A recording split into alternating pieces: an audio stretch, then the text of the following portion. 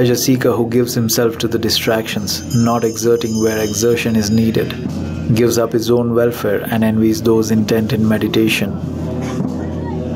Do not cling to the pleasant or the unpleasant. To see the unpleasant and to not see the pleasant are both painful. Therefore, hold nothing dear to yourself, for separation from the loving object is painful. No shackles for him who neither likes nor dislikes. From attachment springs grief, from attachment springs fear. No grief for one who is free from attachment. How then can there be fear? From affection springs grief, from affection springs fear. No grief for one who is free from affection. How then can there be fear? From delight springs grief, from delight springs fear. There is no grief for one who is free from delight. How then can there be fear? From lust springs grief, from lust springs fear. There is no grief for one who is free from lust. How then can there be fear? From craving springs grief, from craving springs fear. There is no grief for one who is free from craving. How then can there be fear? People hold him dear who is consummate with virtue and insight, who is established in the law, truthful and does what he should be doing. He in whom the desire for that which is not expressible has arisen, whose mind is full of that desire, whose thoughts are not distracted by sensual passions, he is named bound upstream. When you do good and leave this world to the world beyond, your good deeds receive you like kinsmen that welcome a dear one.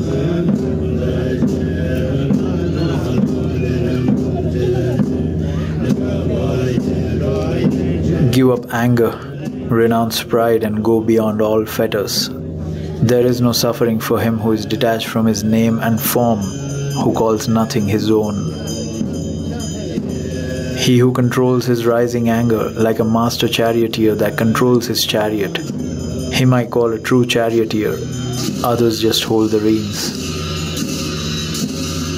Let a man overcome anger by compassion, let him overcome the wicked by good, let him overcome the miser by generosity, let him overcome the liar by truth.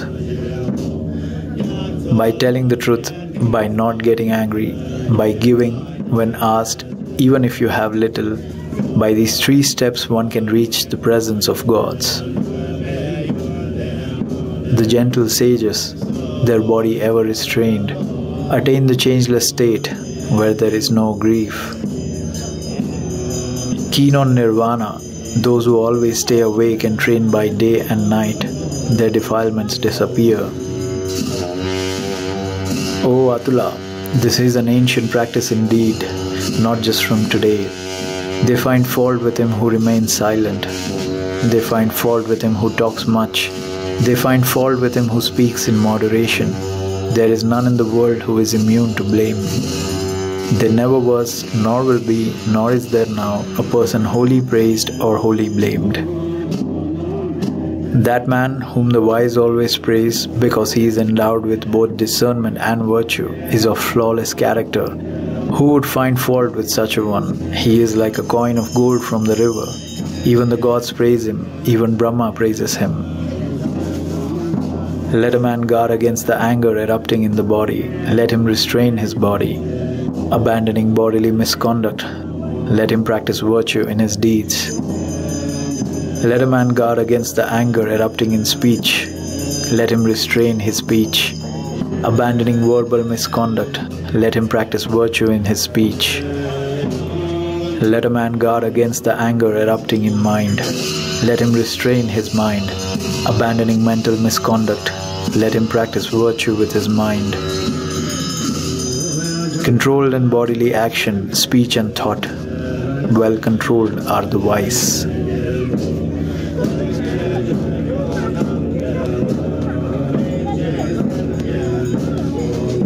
Like a withered leaf you are now, the minions of Yama are near.